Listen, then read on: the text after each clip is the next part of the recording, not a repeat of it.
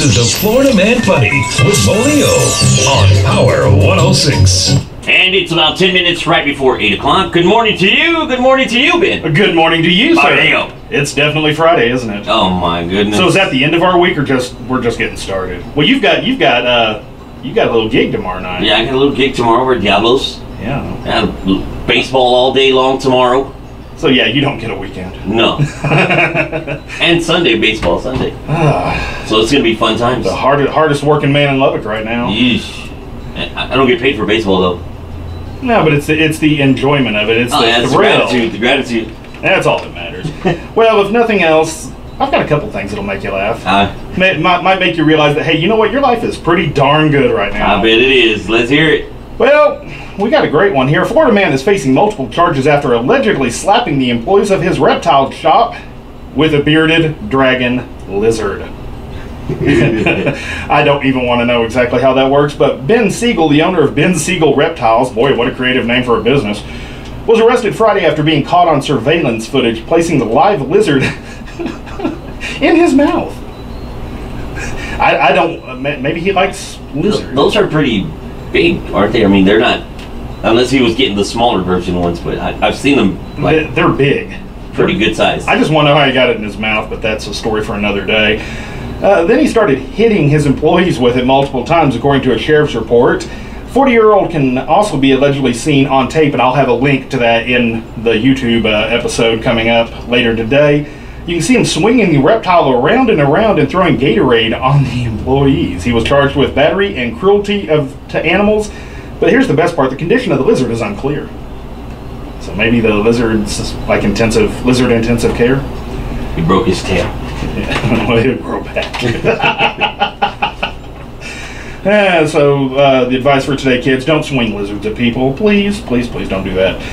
But this one, I think, is our winner of the week. Florida man reportedly dances on police car to summon help in a vampire battle. Authorities in Florida have released bizarre video footage. Once again, we'll have a link to that because the footage is hilarious. Of a man dancing on the roof of a police cruiser in an attempt to summon help, battling a woman with fangs. In the video, which authorities released on Wednesday, the man can see pulling up behind a police cruiser parked at a home owned by a sergeant with the Lee County Sheriff's Office. So there was your first mistake right there. You're doing this in the driveway of a sheriff's deputy. I mean, come on. But here's the best part.